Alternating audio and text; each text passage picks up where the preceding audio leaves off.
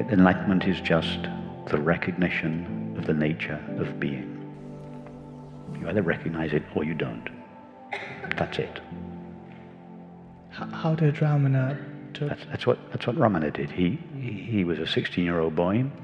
He suddenly became spontaneously overcome by the fear of death, and he thought he was going to die. He'd never thought about any of these matters before, so he said, okay, I'll lie down on my bed and see what it's like to die. So he just lay down on his bed and said to himself, I'm paraphrasing now, not quoting, he said, okay, what's going to happen? I'm going to die. I'm going to lose my parents. I'm going to lose my brother. I'm going to lose my friends. I'm going to lose my thoughts. I'm going to lose my feelings. I'm going to lose my body. I'm going to lose my room. I'm going to lose my world. I'm going to lose everything. What will remain? And so intense was his in-question, what will remain, that question just took him directly to that which cannot be taken away from him, to his being. He recognized the nature of his being. And unlike the vast majority of us, for Ramana it wasn't just a glimpse. He just went there once and stayed there for the rest of his life. Most of us go there briefly and then our attention is pulled out again by thoughts and feelings. So out of compassion for us, he developed this process which he called self-inquiry. He didn't call it self-inquiry, but he emphasized self-inquiry, which was a means of rehearsing the process that he had spontaneously gone through as a 16-year-old boy. What will remain of me when everything that can be removed from me is removed of me? My being. So he provided a pathway whereby we could ask ourselves a question such as, am I aware, or who am I really, or where do my thoughts come from, or what is it that is aware of my experience? These simple questions that have the capacity to take us directly from our current experience back to our being, the experience that he went through spontaneously, but he only had to go through it once. Most of us have to go through it quite a few times. But what he recognized, the nature of his being, was exactly the same that we recognize when we here take the thought, I am, for instance, and allow ourselves to be drawn into its referent. That's it. That's enlightenment, the recognition of the nature of being. There are no degrees of it. There's no development of it. It's just a recognition. How that recognition plays out in our lives varies from people to people. And there is a progression to how our lives are impacted by that recognition. Our thoughts, feelings, actions, relationships, perceptions, these are all impacted gradually and progressively by this recognition.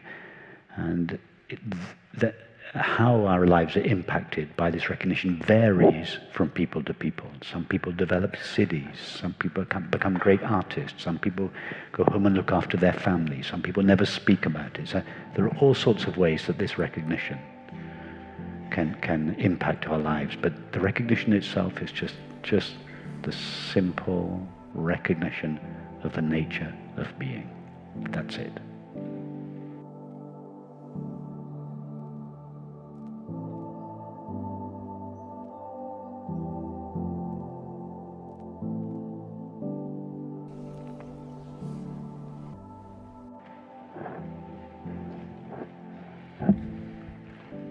Hi, Rupert. Hi, Manny. It's not a question, it's just a comment. If you remember, I don't know if you remember, but some months ago I had asked you, I told you in a webinar that now I have access to the stillness, I can go to that stillness, and Yes. and but somehow I could not make the connection that I was that stillness. Yes, I remember, yes. Yeah, and you said, oh, it'll sneak up on you, don't worry about it. Yesterday it did sneak up in a way. That's what I wanted to say in the cat meditation. The cat sneaked up on you? No, actually the cat did, not you. No, the cat, yeah. So there was a line you said that started this whole process. You said, the cat does not know it's a cat. I don't know, for some reason I started doing this proof by reduction, where I said, oh, okay, I do not know I'm a human being. I'm supposed to not know I'm a human being. Great. Then it said, oh, then what am I? Then it said, then I'm a living organism. Then it said, oh, I'm not supposed to know I'm an organism. Okay, then it said, I'm not supposed to know I'm living. Then it said, I'm not supposed to know I am. Then it said, no, no, no, no, that's not possible. So, so I know I am. And then it said, you dimwit, you are the knowing. So it was that whole process and that I went through, and finally it was like, I am the knowing. But there were no fireworks or anything. It was just, I just smiled and I liked it a lot. That's it. There's just this process you go through. There's just this clear recognition. Yeah. And in response to it, you just smile and like it a lot. That's it. That's all it is. Yeah. But I don't want you to take the credit. No, I will.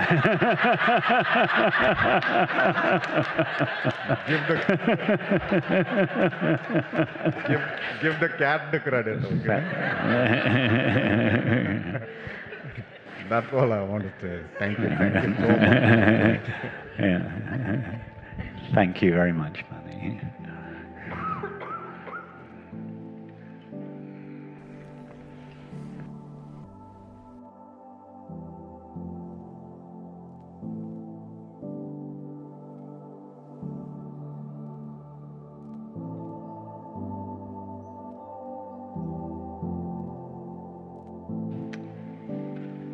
During these sessions, I do realize that the being is going to give that ultimate peace that I was looking when I am in the being. But when we go to the external, the finite world, you still will have those emotions. But how to kind of balance these emotions? Do I understand this right, that the more I experience the being, they will naturally be balanced? Yes, because your being can't be hurt. Imagine you're a newborn infant. You haven't had any experience yet. Your eyes are closed, but your very first experience, before you're aware of a sensation, a perception, of course, a thought, and so on, you're aware of simply being. Simply being is your primary experience. Yes. Take a snapshot. Imagine you take a snapshot of the awareness of being just after you're born. Yeah? Yeah. Fast forward. You're on your deathbed. Mm-hmm. It's 2 o'clock in the morning. It's dark. It's silent. Your body's comfortable. You're not aware of any experience, but you're aware of being. Mm-hmm. Okay. Now take a snapshot of the awareness of being on your deathbed. Now compare these two experiences. What's the difference between them? There's no difference. Absolutely none. Think of all the experiences, especially the difficult, painful ones that have taken place throughout your life. Was your being hurt by them? That didn't change. It didn't change. So I say that so that you really understand experientially that being cannot be hurt. Being is never hurt. So now to go back to your answer, when you're faced with a situation, someone says something that is potentially hurtful, that you would previously have considered inherently hurtful. Mm-hmm. And as a result, this emotion is provoked by it. But then you immediately remember not to get busy with the emotion, arguing, attributing the hurt to the person or to what they said. You remember your being. So instead of stepping forward from the emotion to the person, You step backwards from the emotion to your being, and you immediately taste its peace. And as a result, the emotion can no longer stand, because it's no longer supported by your belief that it was caused by the person's words. It was caused by the fact that you overlooked the innate peace of your being. You go back to your being, and the emotion drops. So, when you get accustomed to doing that, this reactive emotion, it's provoked less and less often in your life. It may still be provoked, but less often. And when it is provoked, it lasts for less time, because you're so practiced at going back to your being. It rises up, and it doesn't last 3 days, it lasts 3 minutes, and then it doesn't last 3 seconds, it lasts 3 minutes, it lasts 3 seconds. And then after a while you feel the impulse, you feel the energy of the emotion arising. It's just got nothing to support it, it just drops again. I guess I have experienced that too. That's true. Yeah. So the more I start, you just keep, the experience keep going of back. being. Yeah. But really experientially, like when we did this experiment with the awareness of being on your, just being born, I could tell that you really tasted for yourself that throughout your life, the nature of your being, it had never been hurt by experience. So that's good. You've tasted, you know that. So you can go back there, and you just become more and more familiar with this inherently peaceful, unhurtable nature of your being. Make that your home. Make it where you live. Okay. So the lesser stories to nag on then. Sorry? That'll make it lesser stories to nag on to. Less of a story. Stories. Yes. Yeah. Yes. Exactly. Okay. Thank you.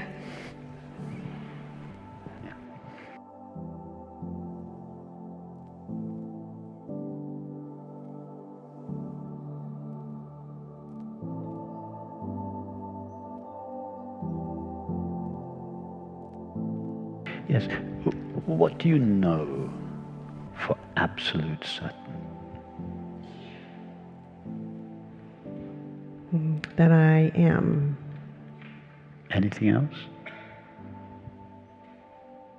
You're quite right. That's the first thing you know for absolute certain. Absolute certainty is there anything else you know with the same degree of certainty that you know that I am? Let's say let's say the Buddha, Ramana Maharshi, and someone were to appear now, and sorry, tell me your name again. Melissa. Melissa. Say to you, Melissa, you're wrong. You are not. You said to the Buddha, I am, and he said, no, I'm sorry, you're wrong. Let me explain. And then, what would you say to him? I would say, it feels like I am. No, you wouldn't. I wouldn't? You wouldn't, no. No. You would say, I'm sorry, Buddha, with the greatest respect, but I know that I am. So please don't try to persuade me otherwise. You wouldn't even listen. Even if the Buddha were to try to persuade you, I am not. Your own certainty that you are would withstand being tested by the Buddha or Jesus Christ. Or if God himself were to appear before you and say, no, Melissa, you are not.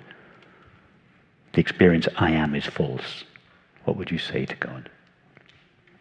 You'd say, no, I'm sorry, you're wrong. I know for absolute certain that I am. I may not know what I am, but I know that I am. That the knowledge I am is absolutely certain. Now, do you know anything else with the same degree of certainty that you know that I am? I can't find anything. Exactly. Yeah. So are you saying when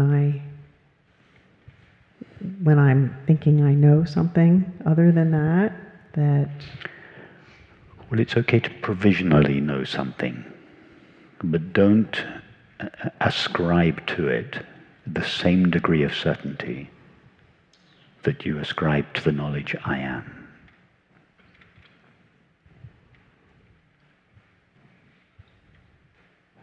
You know that you're in Garrison now, but you can't be completely sure, because you might be in Chicago having a dream that you're in Garrison. You can't be sure. You're pretty sure, but you're not sure with the same degree of certainty that you are sure that I am.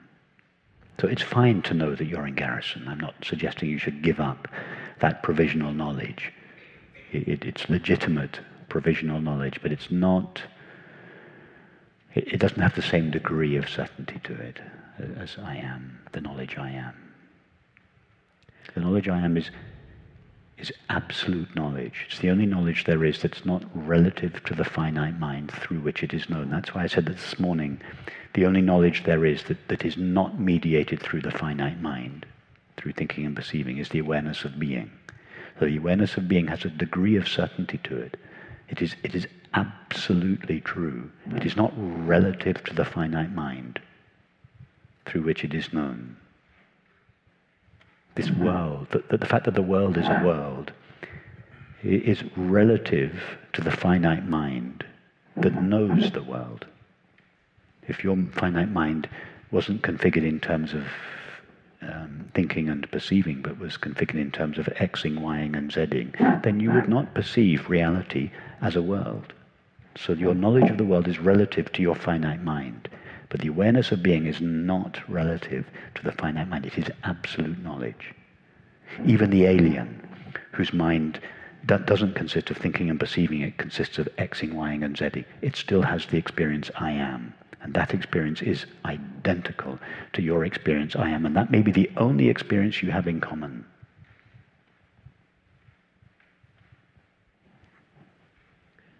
So just keep coming back to that. Yes. Make that your ground. Yeah. The place you come back to. Yeah. And when things pull in life or whatever, just keep coming back to that and operate from there as much as, yes. as possible. Deal appropriately with whatever comes up in life. I'm not saying you should disregard it or not attend to it appropriately. But hold the provisional truths that the mind present us with lightly.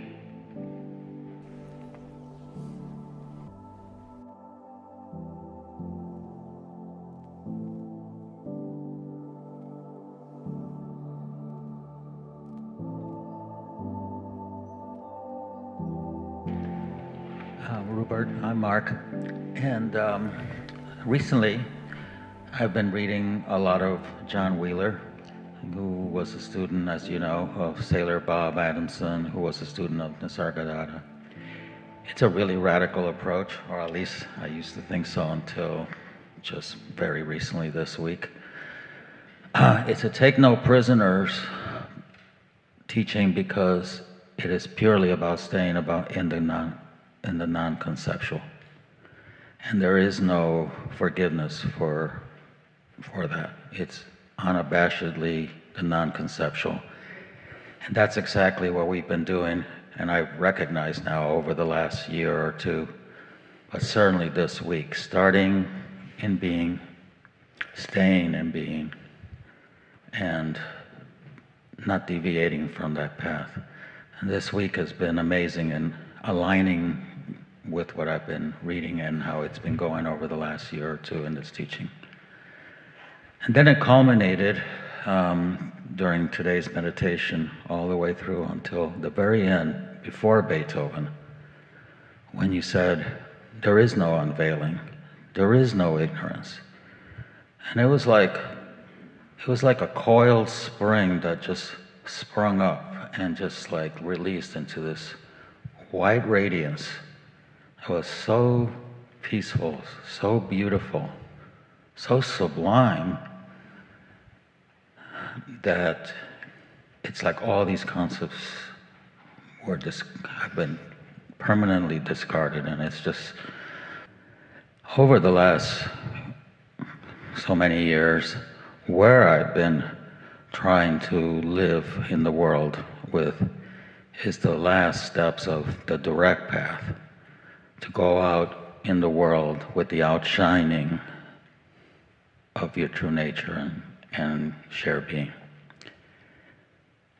But what I felt today, it's like, oh no, just stay in pure being. Don't get off that couch. In fact, go to a cave in India and don't move from there. But yes, there's this pull to somehow reconcile those two, dare I say it, concepts, which they're not. To reconcile the two concepts of staying in pure being and yet going out in the world with the outshining of my true nature. And so I do want to get off the couch. But Mark, the world is only an appearance of being, of the activity of being. Right. So wherever you go, you go in being.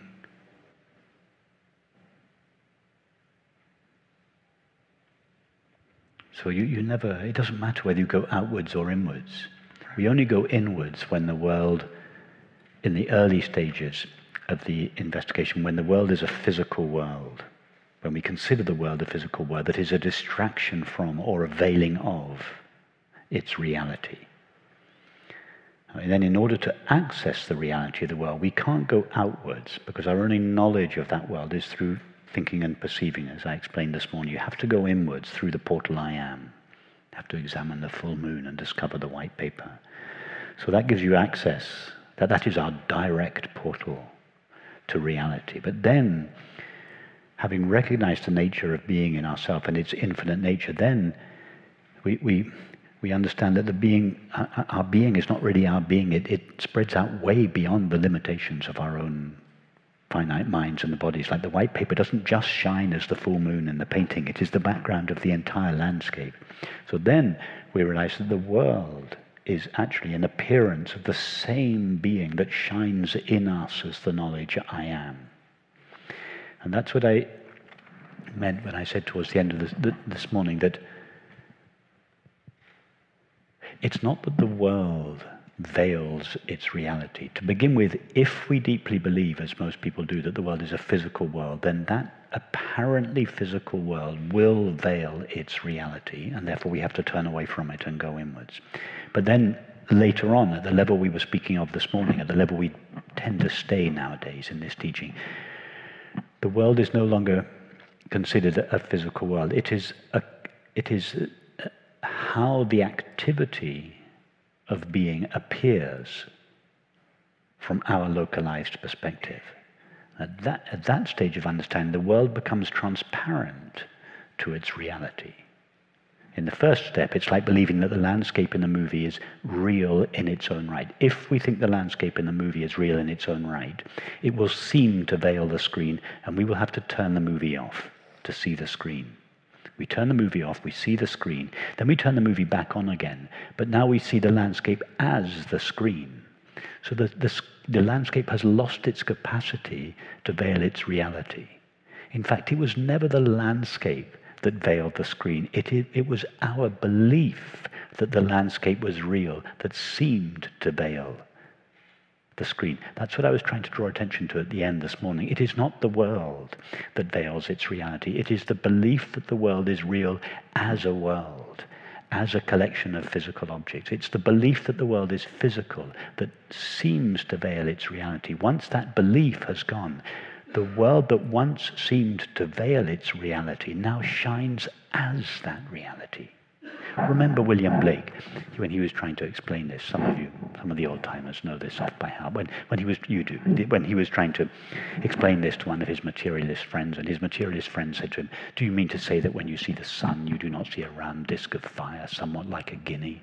And to which William Blake replied, "Oh, no, no, no, I see an innumerable company of the heavenly host, crying, 'Glory, glory, glory is the Lord God Almighty.'" So what for one person looked like a physical object, a round sun, somewhat like a guinea, somewhat like a god, to William Blake, it was the shining of God's being. They were seeing the same thing. For one of them, their belief that it was a physical object veiled its reality as the face of God. But William Blake no longer had that belief, so the sun was transparent to its reality and shone as that reality, as the face of God. It's not the world. The problem is not the world. The world is the shining of the infinite. It is the mind's belief that the world is physical that seems to veil its reality. No, I totally get it. It kind of sounds like when I had the concept, go into the world with this outshining of being, there is no world to go on. Just keep staying and being. Keep staying and being. It's being moving in being. Right. Then you don't. It doesn't really matter. There's no inside or outside. Then it doesn't matter where you go. Wherever you go, Exactly. you are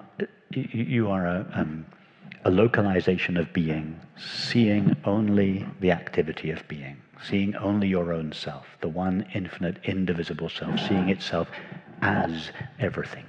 I think I just clearly understood Shelley's poem of that white radiance shining through the multicolored dome. Yes. It's not like this dome stops the white radiance. It's now the white radiance is going through this little finite mind, but it hasn't changed at all. It just has acquired a little bit of color, but the white radiance is still going through. Yeah, exactly. But the one remains, the many change and pass. Heaven's light forever shines. Life, like a dome of many-colored glass, stains the white radiance of eternity. Die, if thou wouldst be with that which thou dost seek.